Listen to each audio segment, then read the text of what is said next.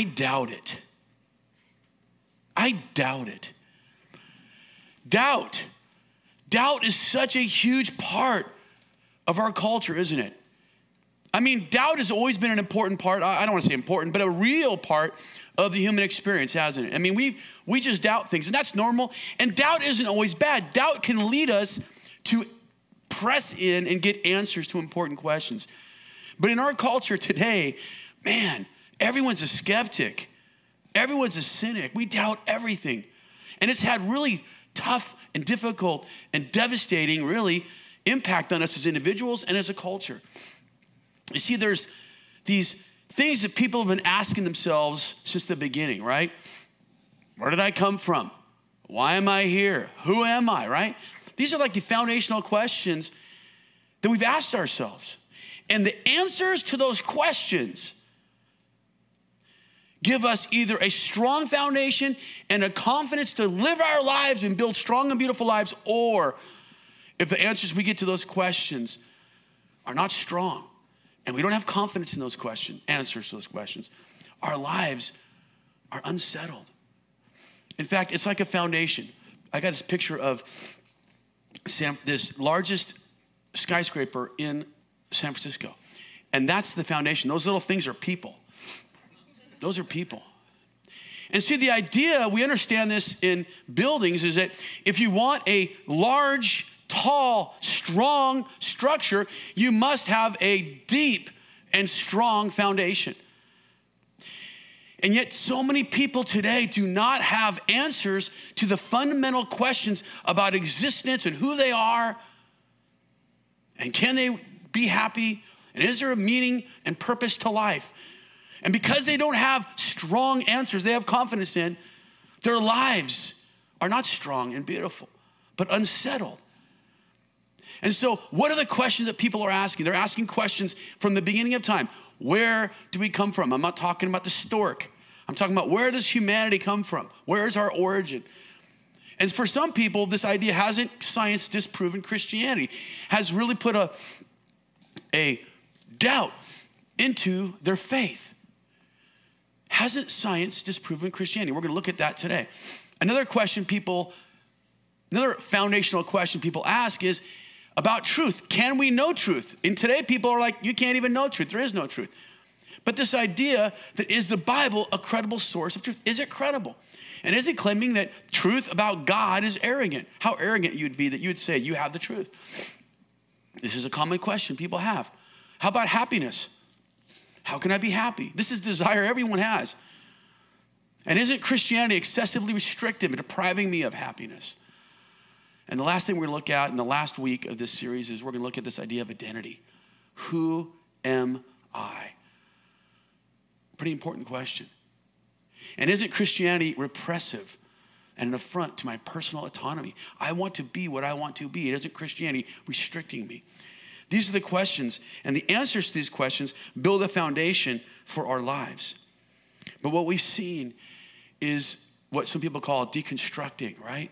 The deconstructionism has gone everywhere, all the way into people's faith, where they're just stripping away. We can't believe anything. We don't know what's true, and we're stripping away.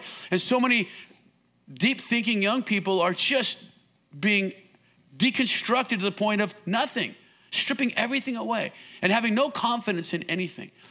And so as a result of throwing off the answers to these foundational questions, and sometimes saying you can't even get the answers to these questions, some people would say. And as a result of that, what's happened to our culture and so many people that we love, including a lot of us in this room? We're restless. I mean, at a time in history when we have the most time-saving devices and the most leisure time, I mean, in 1880, people were working an average of 60 hours a week. And if you don't own your own business, you need to start your own business. You're not working 60 hours a week. I think in America, it's like 33 hours a week now is the average work week. So we're working less. We have more time-saving devices, and yet we can't sleep. Not just we can't sleep, but even when we're awake, we have a restlessness about us. We know something's not right in our own soul, and we're not having peace. As a result of rejecting the answers to these traditional answers to the questions that we had before, we have so much psychological strain. I mean, look, we have more counselors, more therapists, more resources than we've ever had, and yet We have more depression, more anxiety, more mental illness, more addiction. What's going on?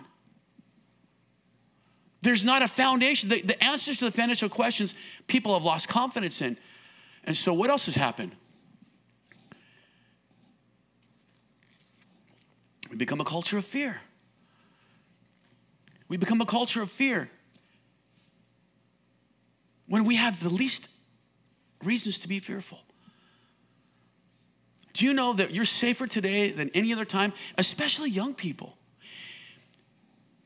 Pete Nicholas, in his book, A Place for God, goes over all these studies relating to all those things I just mentioned about how even today, young people today are more safe than they've ever been in the history of the world, and yet we're so full of fear. 75% of Americans are more afraid than people were 20 years ago. What's going on? Well, we've rejected, or we don't have good answers to the fundamental questions about our life. And we've deconstructed our faith. And we have no confidence to move forward. And so we're going to be doing today and the next 3 weeks, a series called I Doubt It. We're going to look at timeless questions for modern times. We're going to ask those really important questions and see if we can't have more confidence. My hope for you is that you would leave this morning encouraged and having more confidence to build a life strong and beautiful. Does that mean you're never going to have doubts? No, of course not. Doubt is a normal part of life.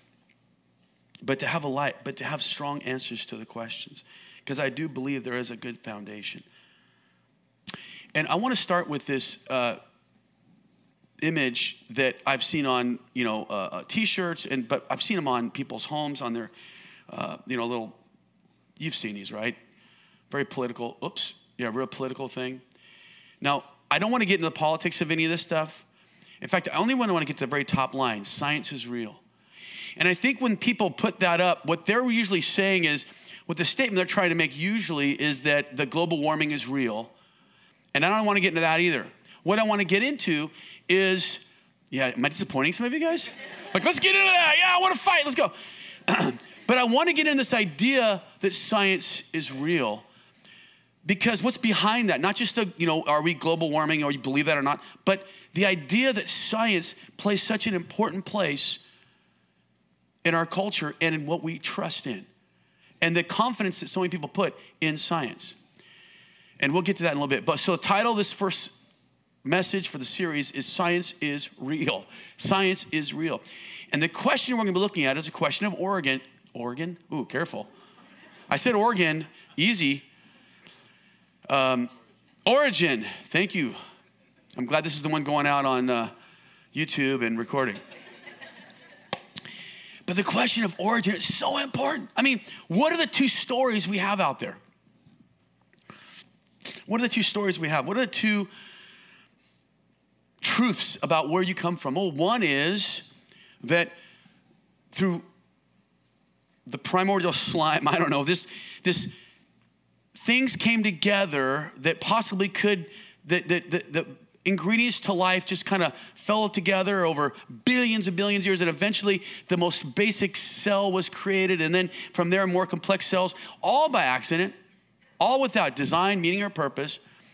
Over billions of years, you and I now, a series of accidents, are here. There is no absolute truth. There is no absolute meaning to life or purpose. You have to decide that for yourself.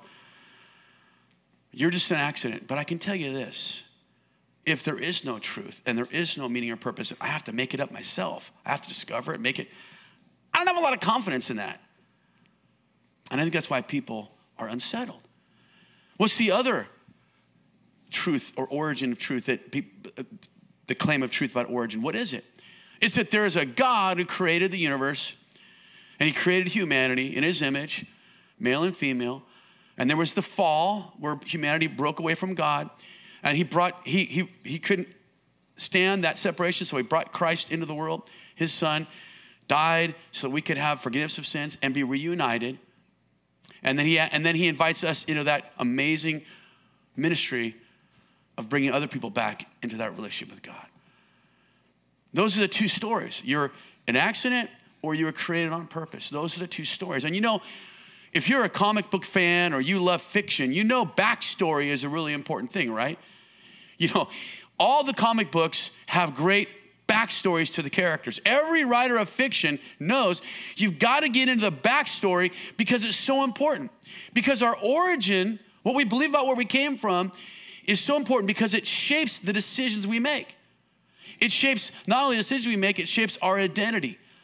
Not only our identity, but it shapes our view of the world and ourselves and our future direction. So it is very fitting that we start with this really fundamental question about where do we come from?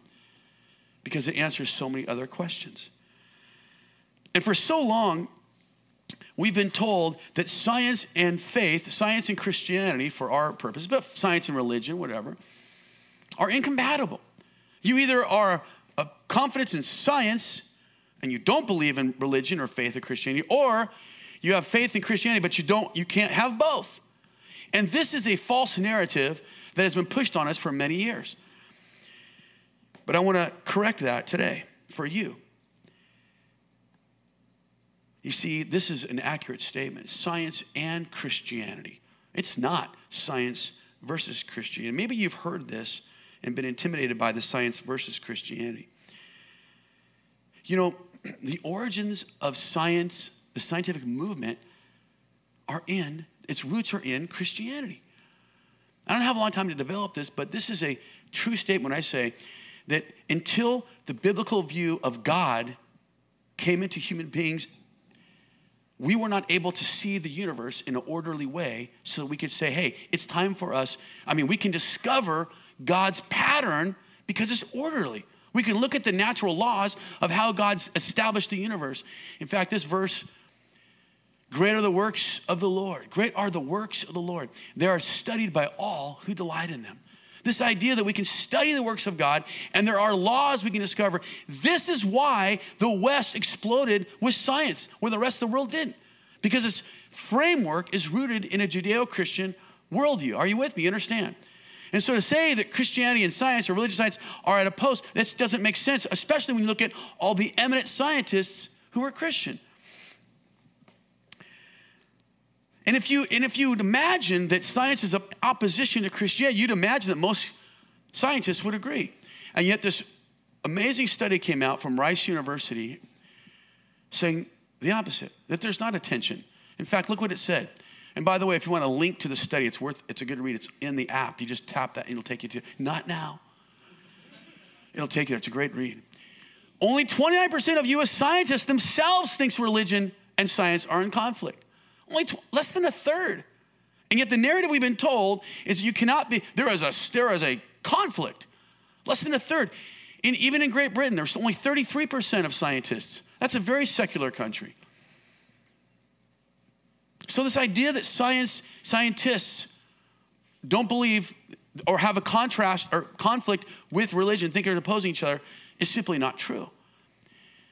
There are a small vocal group, and I'll say they practice something called scientism, that try to look at science and have science do something it's never been designed and incapable of doing. And that is giving a grand theory for everything. That we can look to science, we don't need religion, we don't need philosophy, we don't need any other discipline. Simply science will give us everything we need. And that is scientism. And it comes from an atheistic, materialistic view. That all we have, there's no God, there's no supernatural, all we have is the material world. And so every answer we get has to come within that. And if there's evidence for supernatural, we reject it because there cannot be supernatural. If all the evidence and logic shows that was a miracle, Christ raised from the dead. If all the historical evidence shows that, we simply cannot acknowledge it, and it cannot exist because we do not acknowledge supernatural. Pardon me. This scientism goes far beyond what science can do. Science can't tell you what's good or bad. It can't tell you what you ought to do or shouldn't do. It's incapable. And if it tries to, it's beyond science. It's now a faith and a philosophy. It's no longer science. In fact, I think it takes a lot more faith to believe scientism than to have faith in the Word of God, in the Bible.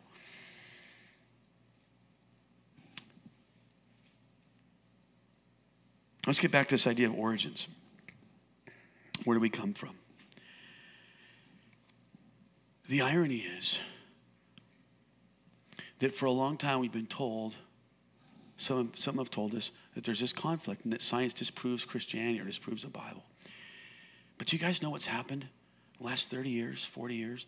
There's been an overwhelming, bit by bit by bit by bit, an overwhelming volume of scientific discovery that leans and points so strongly to a creator. And then what we used to think, oh, that threatens my faith. Now, if you look at science, it bolsters and strengthens your confidence in your faith.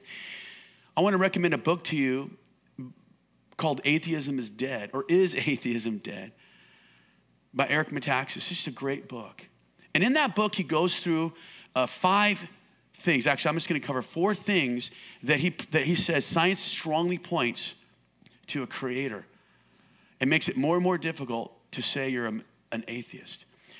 First one, 4 reasons. The first one is the Big Bang. You've heard of the Big Bang, right? The Big Bang Theory. In fact, you know the Big Bang, the name was a derogatory term. Scientists, people that practice scientism, don't like the idea of the Big Bang, but they can't avoid it anymore. It's completely 100% accepted. It's been so proven.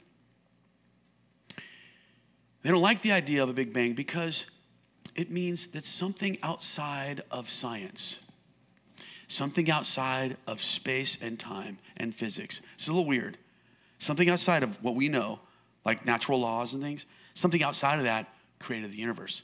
That's what scientists tell us. That's a fact. They said that's it. Something outside of space and time did something at a finite point with so much power and so much energy that the whole universe from that. And that's why someone derogatorily called it Big Bang, and it actually stuck. But that is a difficult thing for people who practice scientism, because that means that it sounds just like that's the Big Bang, right? That's my idea of what it looks like. It sounds like in the beginning God created heavens and the earth. It points to a creator. But not only that, it points to a beginning. And see, remember what so many scientists would try to tell us that, well, all this stuff happened over billions of years, and if it doesn't seem possible, we just add a couple more billion years, right? How did these complex accidents, which normally end in mutations, normally end in death, but over this long a time, they're going to end in this positive result? We just keep adding zeros and years to it, and we begin to accept it. But now the universe has a finite beginning, and most likely, according to the scientists now, logically, it has a finite ending. And so this is a really powerful argument for a creator.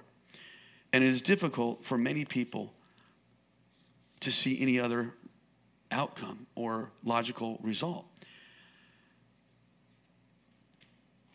Let me go to another one. Maybe the strongest one currently, and that's the fine-tuning of the universe.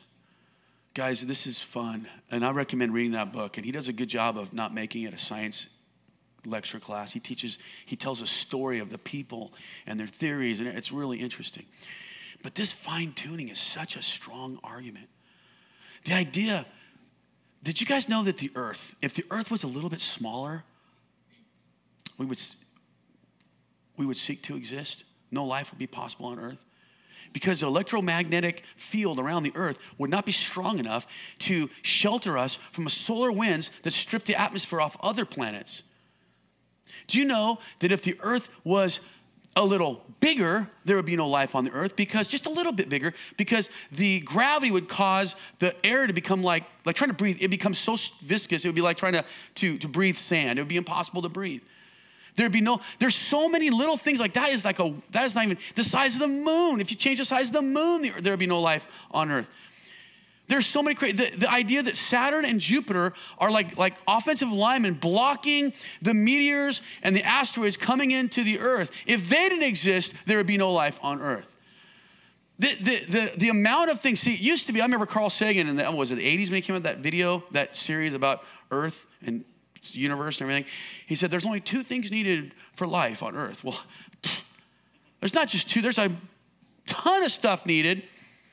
And the probability of all these things in the universe all coming together just right, fine-tuning, so it would allow for life is so minuscule. I'm gonna mention some numbers to you, and they're gonna just like, you can't even imagine these numbers are. You're not even gonna be able to understand, because our minds can't understand these numbers. But the fine-tuning of the earth is such a strong evidence. Not just the earth, guys, but the universe. Everything they look at. In fact, did you guys know there's gravity, there's electromagnetic force, there's strong nuclear force. Isn't this great? Aren't you glad you came to church? And there's weak nuclear force. Okay, these are the things that physics, this is what holds the whole universe together. This is what's all made, this is what holds the whole universe together, according to scientists, okay? If you just take two of those, you take electromagnetic force, write this down, this is gonna be a test, and electromagnetic force and, work with me, strong nuclear force. If you take the calibration of just those two, not four, just those two together, how perfectly they have to be aligned so to allow life, it is the number one. These guys, these physicists figure this out. I don't know, I'm not the mathematicians. 1 in 10 to the 16th power. Whoa, the 16th power, oh my gosh. So for people like me, they tried to explain it. And one of the things they said is, okay, here, imagine this. Imagine you have a friend and you want to have him pick out a red dime. And you say, I want you to pick this red dime out, but I'm gonna cover all of America in dimes and you gotta pick it out. But no, wait, not just in Alaska. We don't wanna leave Alaska out, do we? Okay. And Mexico and Central America. We're gonna put it, you gotta find it in there, okay? And you're blindfolded, by the way. So you gotta find it in there. But then you tell your friend, before you start, we're gonna take those dimes that are covered all this continent, North America, Canada. Oh, did I mention Canada? Canada, Alaska, America, Mexico, all that continent. We're gonna cover it as high until you can't see Mount McKinley anymore. 20,000 feet. And then you say, wait. Before you go and you try to find that dime blindfolded in the 20,000 feet of dimes, I want you to go and make it not just 20,000 feet. I want you to make it 24,000 feet. What? 24,000. No, I was wrong. 240,000 feet. Now it's 240,000. Now it's getting pretty high. And before you tell your friend, go and try to find it, you say, wait a minute, not 240,000 feet. We're gonna go 240,000 miles high. And then you're touching the moon now. And then you say, wait, before you do that, I want you to get 1 billion more continents. And that is the number that physicists say, the probability of everything lining up. Just these two things, these two forces in nature to allow for life. This is an unbelievably strong argument. And this is why even guys who are antagonistic to Christianity have to acknowledge it. Look at Stephen Hawking said. The remarkable fact is that values of these numbers, i.e. the constants of physics, which I just tried to illustrate, seem to have been finally adjusted to make possible the development of life. Okay, we gotta hurry. This is fun. The fourth one, complexity of the cell. I mean, remember when they said, well, these things just roll together and these elements were there, the ingredients for life to happen, and somehow they just kind of did their thing in the protoplasm. There's no such thing as protoplasm. They made it up. They didn't know what was in cells that well. They just call it protoplasm. No such thing. Because the cell is so complex, the mechanisms of the cell are so complex. Even the most simple cell, the scientists look at that and they say, there's no way this could have possibly ever happened by accident. All this stuff has to work, and I'm out of time. Look at, here's another, maybe the best known atheist, the study of complicated things that give the appearance of having been designed for a purpose. Give the appearance, because even though everything points to a creator of intelligent design, some people, because they are scientism, they cannot accept that. They will not accept that. Another one he points to is archaeology, and I'm gonna go really fast. I've said this a lot of times. You can find the place in the Bible. You can find evidence for the characters in the Bible. You want the newest one right now? Sodom. Remember Sodom and Gomorrah? They're pretty sure they found it. In fact, they're 100% sure. It's just crazy. Look that up. It's in the book too, if you can get the book. So look at all this evidence makes Eric Metaxas, who's a very well-respected man, say this. At the beginning of his book, he says, his goal is that atheism, is he wants to convince you and help you understand at this book, that atheism is no longer an option for those wishing to be regarded as intellectually honest. That's a pretty bold statement. What I'm hoping to do is I'm hoping for you to understand that faith in the creation that God tells us is not being undermined by science, it is being supported by science. Now, I want to get to the part I've been waiting for this whole time. What does God say about your origin? Then God said, let us. And let us. Let us. Who's he talking about? A Trinity. I mean, think of this is really wild. Moses wrote this before God revealed the Trinity, and yet it still says, let us make man in our image, according to our likeness, and let them rule over. What? We were created by God in his likeness, in his image. What does that mean? What is God? Father, Son, Holy Spirit, a Trinity. Individually and yet all equally one. And they live in community. Listen, this is the most important part of the whole message. Relationship. They live in relationship, and they said, we want to create humanity to be like us in relationship. That we are building and growing. We are creating something that can have a relationship like we can with us. That is a revolutionary, crazy, world-changing, life-changing idea. Listen to me. You take this for granted because you've heard it in Sunday school or you heard someone tell you were growing up. God created you for relationship. This is unbelievable. And not only that, it says, and over the cattle, let me quick time. God created man in his own image. In his own image, he created him. Male and female, he created them. And God created them, and God blessed them. And God said to them, be fruitful and multiply and fill the earth and subdue it.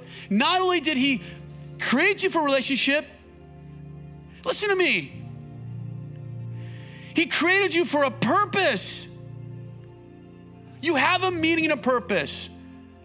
Jesus said, go and make disciples. He blessed them, he gave them authority, and he said, go and make disciples. Our job from the beginning of time, we were created for a relationship primarily, to know him, and we were created to have a purpose to make him known, to bring his order into the earth.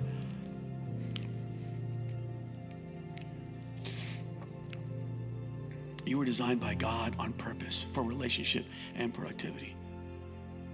I don't know what you've been taught in school. I don't know what the enemy told you in your life, but I'm here telling you right now, science points to a creator, and that creator wants you to know right now, you were created for a relationship with him and other people. And not just that relationship, but a purpose. Listen to this. Before I formed you in the womb, God spoke this to the prophet Jeremiah. Before I formed you in the womb, I knew you. What kind of a God are we talking about here? The world has never known this God to reveal himself. No other God has ever claimed these things.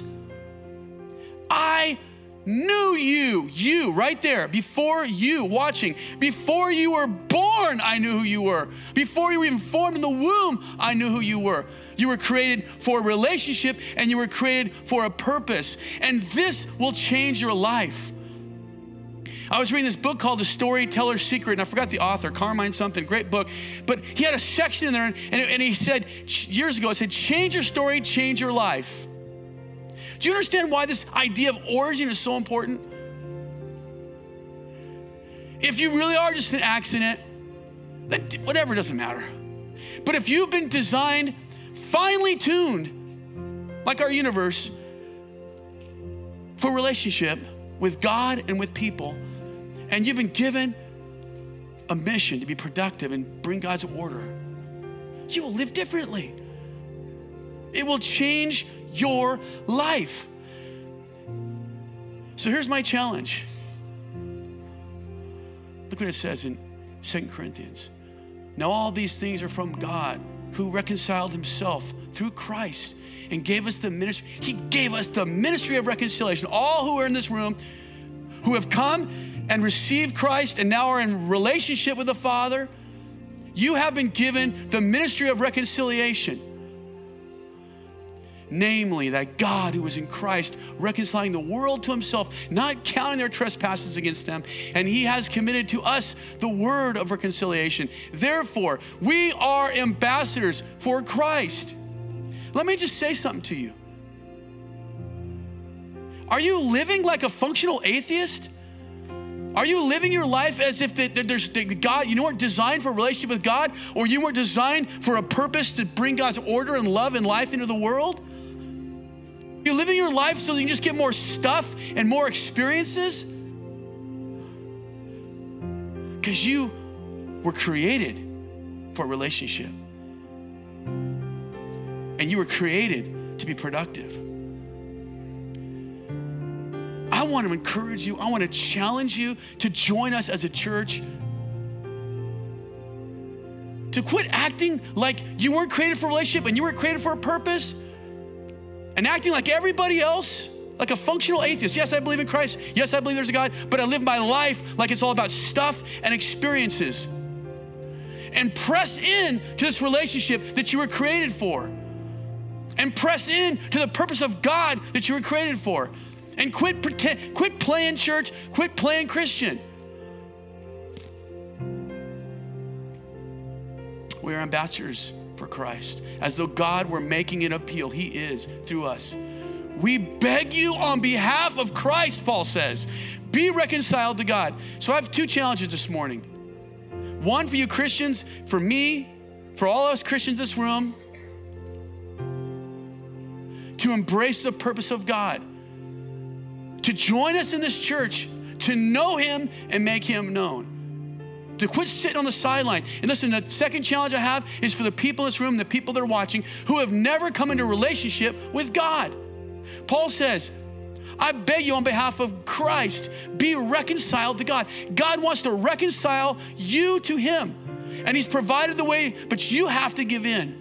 And so I'm gonna lead us in a prayer in just a moment. I'm gonna lead in two prayers, but I'm gonna lead us in a prayer right now for people to say yes to Jesus. And if you're watching or you're in this room right now, this is how it starts. This is how you begin that relationship. You admit your need for God. You admit your guilt before God, that you've done wrong things and you cannot fix yourself.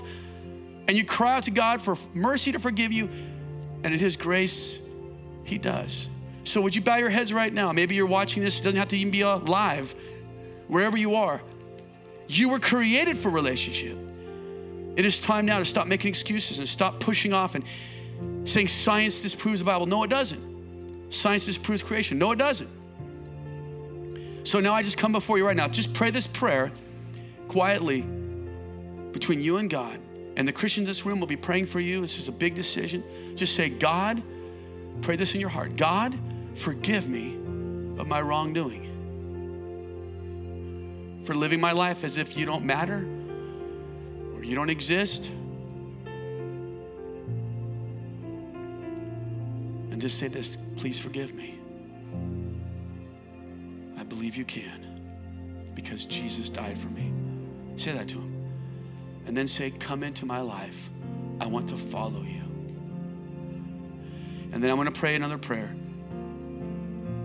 And that is this. For myself and for all of us Christians in this room, you heard the call of God this morning? Clear, you heard it. Are you gonna respond?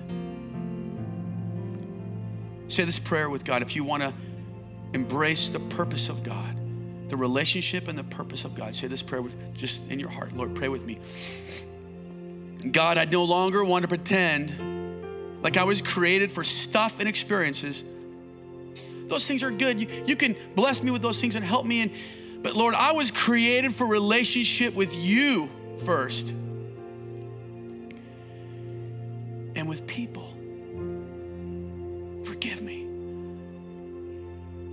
I choose to pursue you first. Lord, forgive me for living as if I'm just here to be comfortable, that I've forgotten the call in my life to join the family business, not just to know you, but to make you known. I am going to get involved in the reconciliation ministry of people to you. Show me what I am to do, what ministry I am to join, what person I'm to speak to. Change my mind today. I ask this in the strong name of Jesus. Amen. Let's stand and worship. But I want to remind you that on the side of the stage over here, under that cross, is a place you can get prayer. We felt the presence of God as we worshiped earlier. I felt the presence of God as I was preaching. God is here. Don't waste this time. Come over here and get prayer as we sing.